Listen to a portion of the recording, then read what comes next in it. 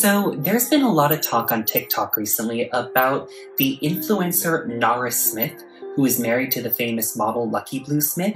So this is my deep dive on Lucky Blue Smith and the book he published, Stay Golden. This came out in 2016 when he was 18. So I will be diving into his whole life story, and this was inspired by all the talk about and controversy, if you can call it that, about his wife, Nara Smith.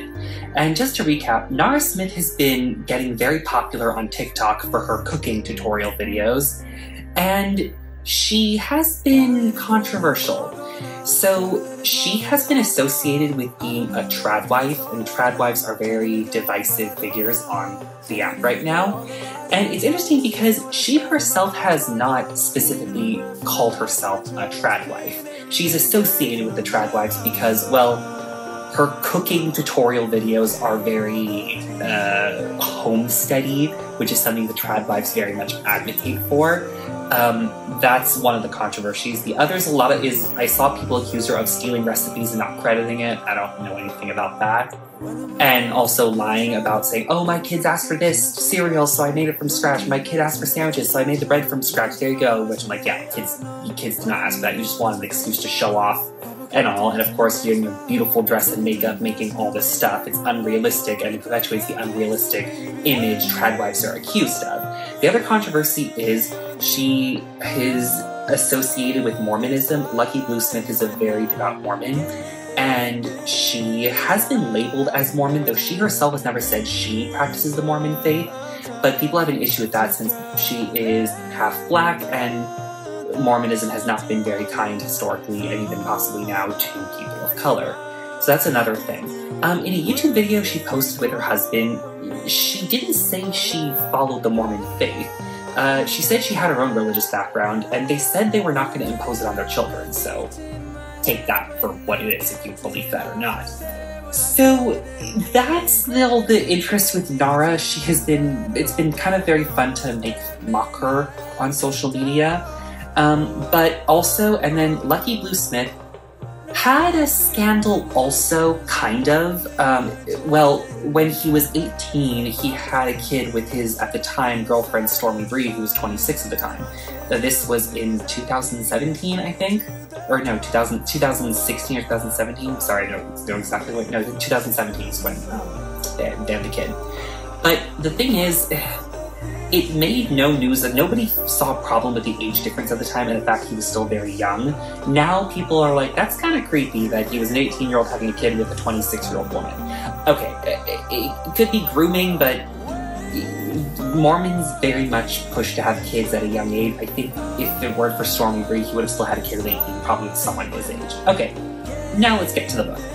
So Lucky Blue Smith was born in 1998 in Salt Lake City, and at 2, he and his family moved to Southern California in San Clemente, where he lived for a little bit of a while.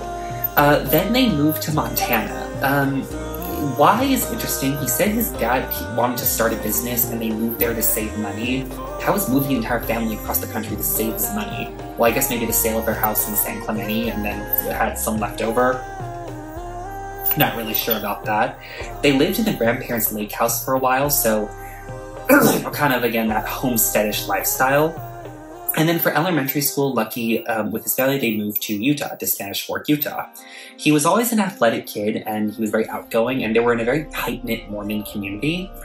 There's actually a guest essay by his 6th grade teacher, and it's interesting the teacher noticed the change in him, because the teacher said when they first moved to Utah, Lucky looked very, like, beachy California, long blonde hair. And then later it got cut into his signature 1950s slick back, which he still wears to this day and is known for.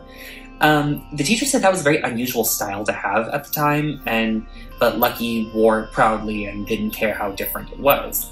I wonder if his parents maybe, when the move to Utah got more extreme, and then they tried to mold Lucky to more like an alpha male-like appearance to match like the Mormon faith. Maybe they got more to that when they moved to Utah, or back to Utah, I guess. And he did actually say, well, he said he was bullied for when he had long blonde hair. He did say his dad could let him keep it, said, hey, like, you can either cut it off and end the bullying or stand up for yourself. Lucky said he decided to stand up for himself, so he kept it for a while. But still, he ended up cutting it off, and I wonder if, again, that was just because coercion of his dad wanting to fit in more in the community. And the teacher said Lucky had a talent for drumming. Then Lucky talked about how in the modeling world it's always very different for him because he doesn't drink or smoke, so no crazy wild after parties as typically associated with high fashion models. His dad was one of 8 children, and his mom was one of 6. The mom used to be a model, and the dad actually used to be a musician. And interesting, Lucky would do both. Then I say guest essays, they're just a few rambling paragraphs from his parents and his siblings, nothing really special there. And it's interesting because his older sister Daisy was the one that wanted to get into modeling like their mom. And Lucky was dragged along to a modeling agency along with Daisy. Lucky was 10 at this time, Daisy was a little older. He admitted he just wasn't excited about it as Daisy. So Daisy got signed with Next Model Management, and then eventually Lucky got signed. And this is where it gets a little hard to figure out what actually happened, because he said the agency was interested in the fact the family was like also a band, the Atomics, and then the management agency, Next Management, wanted the family to move back to LA for their careers. I'm like, why though? Not because of the band. They weren't popular. No one knew who they were. So, but Lucky eventually got signed, and then Lucky did a test shoot for a big fashion brand in LA in 2011, and the rest is history. He started booking more and more campaigns. Here's what I think more likely happened. I think the parents wanted to be successful entrepreneurs. I think they weren't successful at it. Like he said, his dad's business failed and it caused a lot of financial problems. They were so tight of money, they didn't have gas money to go to like a photo shoot for Lucky, and the grandparents had to help out with that. So I think Lucky felt a lot of pressure to be very successful at something to support his family, because he's the only boy in the family, and you know, the boy's supposed to provide and do everything, because there's 3 girls before him, and then he's the only boy. So I think when he saw some success at it, he really pushed himself into it to please his parents, kind of like a child actor situation. And it's kind of sad. I think his parents knew Lucky would grow to have an Instagram face. And I think Lucky, when he was much younger, thought he would just do it because it would help with his music career. Lucky talked about networking with all these high fashion executives at like a young age, as like a preteen and teen. And again, I wonder if he was just turning on the charm factor to make sure he'd be really successul for the sake of his parents, because he felt so bad at how their business didn't do well, and as the man, he's supposed to provide as well and grow up to provide. I also wonder if he ended up having kids so young to like prove to them, look how mature I am. I'm super mature. But Mormons do have kids very young anyway, but okay, apart from that.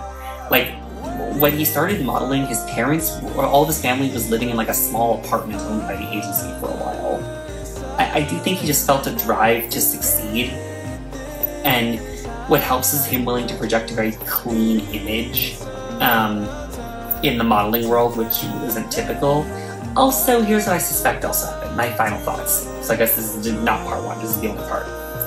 I think while he started modeling very young, when he was like 12, I think behind the scenes his parents were pouring a lot of money into a PR agency to get his name out there so he'd still book campaigns, and then it could grow into an online fan base as well that would sustain them financially, I think is what was going on. So I think there was a lot more happening behind the scenes he either didn't even know about or just isn't acknowledging, because all this money and fame just on the fashion campaign shoots, when he booked a lot, but he was just a face, and you didn't do any acting or anything else that would bring residual income. Like, I think his parents were putting a lot more investing behind the scenes with PR and networking and all that to make sure he could consistently book shoots and get his name his name would get prestige more into adulthood, so he would be invited to fashion shows in Paris, and then would be a constant staple in the high-end fashion industry where the money would be better.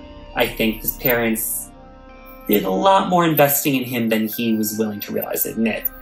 And hopefully that doesn't get passed on to the kids.